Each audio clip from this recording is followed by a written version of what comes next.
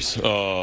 Excited to watch Grayson pitch. I think that yesterday was a lot for Jackson, and I thought he handled everything unbelievably, from media to the hype.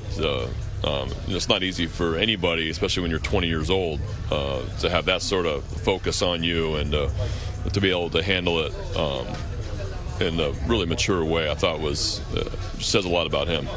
But yeah, we're looking forward to tonight's game. Hopefully we can stay somewhat dry, and hopefully I'll stay warm in the dugout. How impressed were you with the plays Kowser made there in left field tonight? Yeah, those were two huge plays in big spots. Those balls fall, stuff changes from bullpen usage to some other things. So I'm excited about the way Colton Kowser's playing right now, just all around. The way he's playing defense, the at-bats he's given us, the speed on the bases, everything. So he had a really nice game last night. Is there any update on CNL Perez? The only that he's doing really well. I'm not sure if he's throwing a side yet, but he's throwing and moving in the right direction. The progression's going extremely well. I know he's playing catch. I'm just not sure how far along with that, but it's just a matter of time now. Have you heard how Kyle Bradish's live bullpen went today? I have not heard how it went. His game got scratched. I did hear that. I know he had a live BP, but I'm not really sure how it went.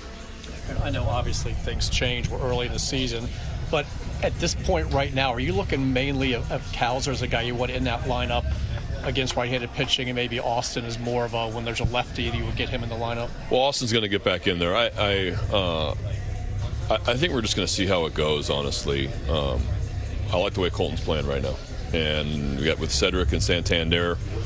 We have a lot of really good problems right now.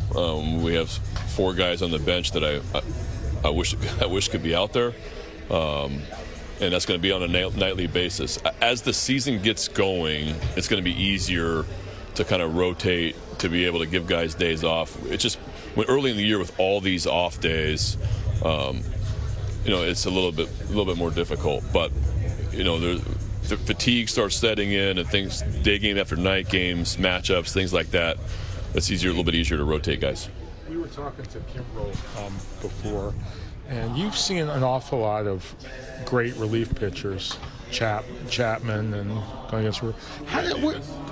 Where does he rank for you among the relief pitchers? Well, it's he's got to be up there. I mean, he's one of the. He's going to be passing people left and right here pretty soon. He's passing Franco soon, and Billy Wagner. So guys that have Hall of Fame consideration, Hall of Fame votes, Craig's been going to pass them by. I saw Craig when Freddie was managing him and Bobby Cox in Atlanta. It was Bobby in Atlanta in 10 and 11, and that was as electric as we had no idea who he was, and his little right-hander coming out throwing bullets at 100.